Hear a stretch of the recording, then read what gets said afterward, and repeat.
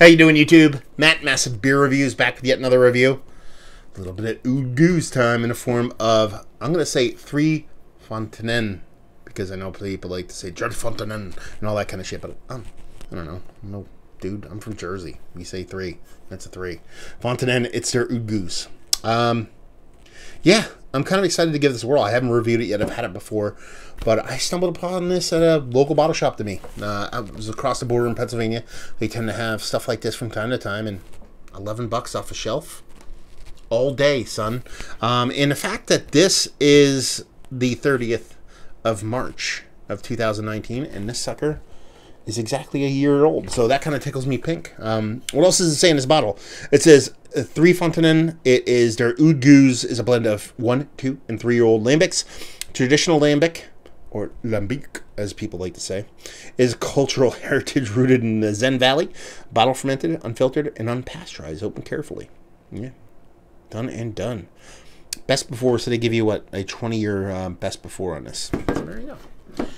Label wise, it's fucking fantastic. It hits all the marks. It's simple, but classic. It's screen printed, which is always a bonus for me. And yeah, it's a green bottle. What do you want? I don't think I jostled this around too much. Hopefully I didn't. But we're gonna give it a nice little pour and then be done with her. So as you can see there, classic styling on the label. What you'd expect from not just 3 Fonteinen, but you know, Belgian breweries in general. You know, beautiful green bottle and a beautiful beer to match. To be perfectly honest with you, look at that thing. It looks like to me like nectarine peach juice. It's got a kind of soft, bubbly, effervescent, almost like a little bit beefed up above a champagne kind of carbonation to it. And she's got that soft haze to her. I mean, she just looks pretty, inviting. That carbonation just screaming out to you. Want to be drank. Want to be. So, let's get to that portion of the show. I'm going to give it an old sniffy poo first, though. This is, to me, I always get a soft sulfur vibe on a lot of like old school like Zen Valley like lambics or goozes, I should say. It's soft sulfur vibe, but it's a positive. It's not a negative thing. There's a definitely ripe. There's almost a savory component to it, and I think that's part of that kind of like sulfur vibe. And there's this rich kind of orchard, and I say generic orchard, I'm usually talking stone fruit, peachy, stuff like that. Not that it's actually in the fruit, but it's almost like an orchard kind of vibe you get from it. A soft sweetness, but it's got this rich maltiness, a soft smokiness to it. There's a lot of different things going on in this beer. Yeah, I mean, she smells like a meal in a way that it has a richness and density to it. And like I said, that added kind of dollop of a soft kind of savory component just kind of adds to that kind of meal kind of vibe that it's giving off. It's just super rich. It's not really all that funky. There's a funk, there's a dirt funk, like an earth terra forma funk to it. Not necessarily like a hay funky, dirty, barnyardy thing that everybody talks about. It's more of a dirty, kind of earthy funkiness that's more kind of like very gentle, closer to neutral than explosive. Yeah, she smells just chuggable, drinkable. Let's just dive in. Cheers.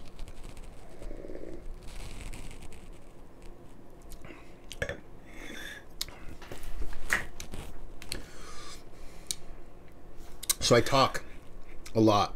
This is one of my higher praises that I give beers, especially funky wild beers. I always talk about, well, I don't always talk about it. When I get it, I talk about it, which is few and far between.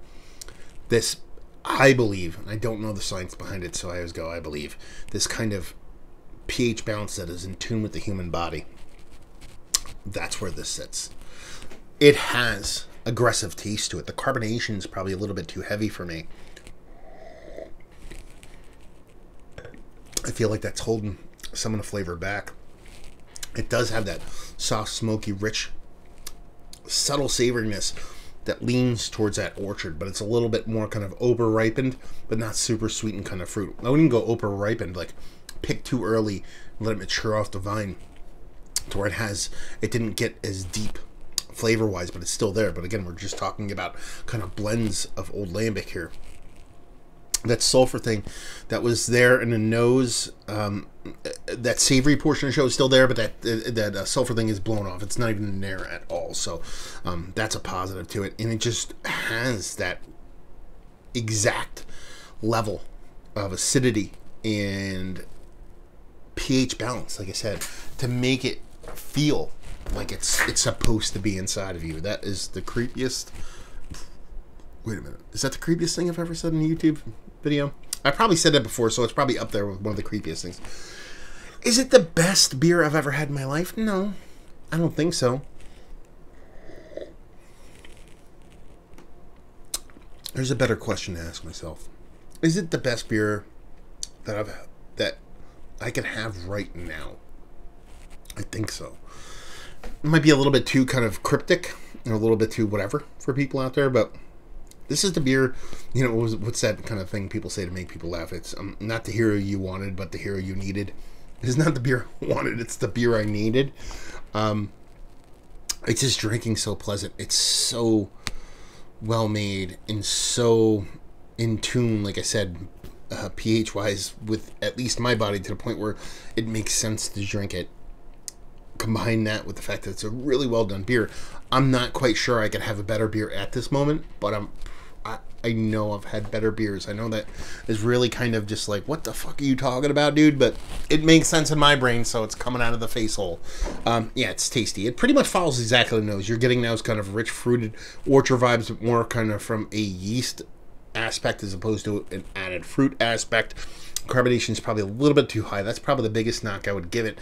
But it has this rich kind of balance between its sweetness, its richness, and this little subtle savory component to it. It's tart enough. I don't even want to go acidic enough. Tart enough to give me a pop and let me know I'm drinking something that isn't outside of that realm, but not nearly enough to get me in trouble heartburn wise. Just super drinkable. Super tasty. Just a pleasure to drink. Is it one of the better Oude Geuze I've had in a while? Oh yeah. This is up there. I can't remember having a better one as of late, because like I said, in this moment right down, this works for me. Vegan availability. There's $11, $12 off the shelf in PA. All day with that. And leave you with, if you like what we like this beer.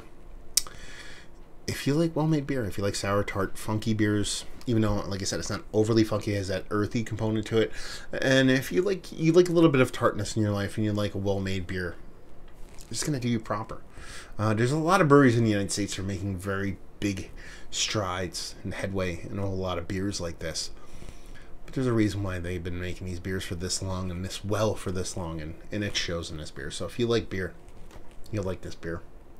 There you go. Another review in the books.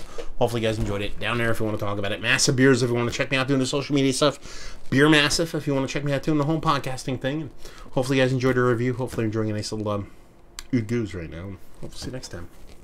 Cheers.